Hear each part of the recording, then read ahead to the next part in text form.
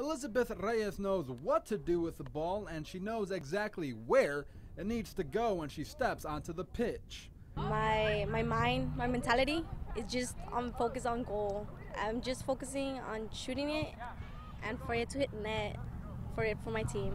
The senior forward has racked up 131 goals in her career. Donna North head coach Tony Garcia says she's been the best player to come through the fifth-year program.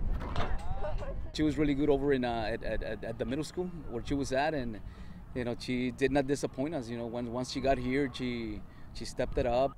The seniors' knack for scoring has helped North get on track for their first playoff appearance in 3 seasons. I've thought about that. I wanted my team to go far this year because it was my last year. I wanted to be unique, and these goals have been just everything for me. Reyes hopes to play at the college level. In the meantime, she and her teammates are focused on cementing their place in the postseason.